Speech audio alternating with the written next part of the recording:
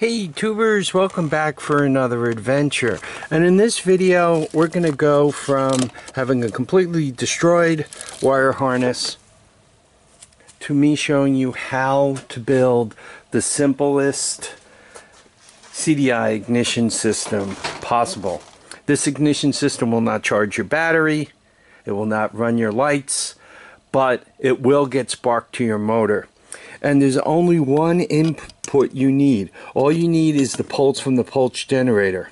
You'll be providing your own batteries and everything else right on board. As a matter of fact, it all fits into a simple little box like this. 2 by 4 by 6.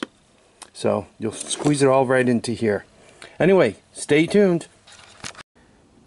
So here we have a DC powered CDI. That's how you search it out. That's how much it costs.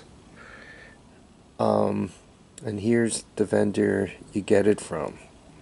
Okay. Now, what's the difference between an AC CDI and a DC CDI?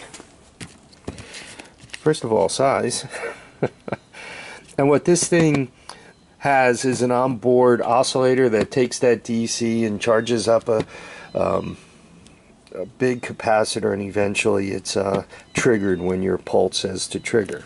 So you could see the difference, and this is really important to note. I mean, this is a lot. You could see the DC one's a lot bigger. Occasionally when you're trying to buy the DC CDI, they'll send you an AC one. So if you have these, if you get a really nice small one and you wire it all up and it doesn't work, you know, the vendor sent you the wrong one. Very common. Very, very, very common. So just be aware of that. I want you to also notice the following difference. See, there are 5 pins in there, and there's only 4 pins. This 4-pin CDI box, I really think it was the greatest invention of the world. And now you know where to get it, you know how much it costs, and we could go forward from there. Just like with the AC CDI box, somehow you need to transmit this signal from here into the box and somehow get out of it a spark. And that's actually very, very simple. All you need is a pit bike harness. Here is the pit bike harness, and it's exactly the same one that I used to build the AC ignition box. I'm not going to go through the trouble of laying all these components out for you, but just in case anybody skipped directly to this video, there you have it. Here's all your components.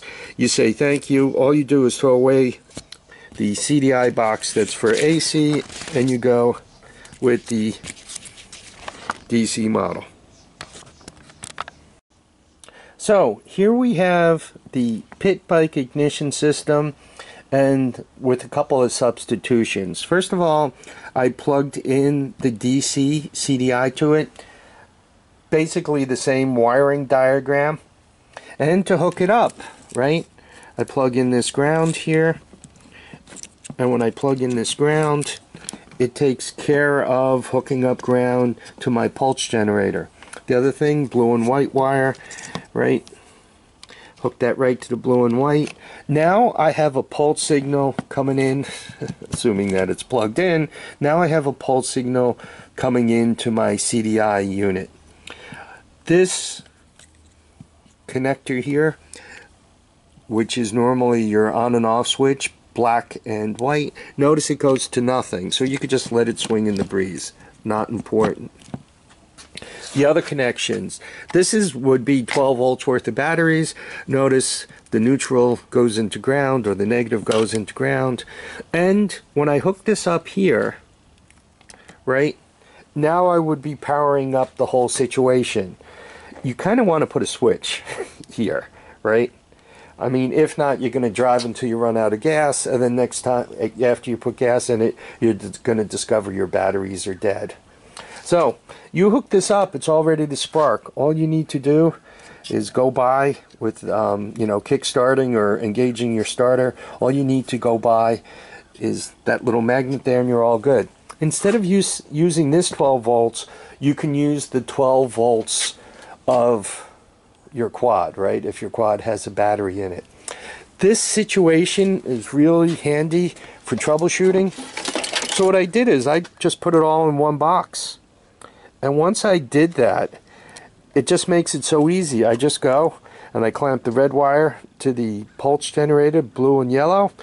I go one wire green to ground. As you can see, like this guy has a separate ground. And the other wire I just clamp to the case. So, looks like my batteries are about to go. I want to thank everybody for dropping by to watch and comment and subscribe. Got a big deal cooking for tomorrow. Hopefully I can get out there and do it. So, remember, feet down, heads up, and get out and enjoy each and every day. Bye now.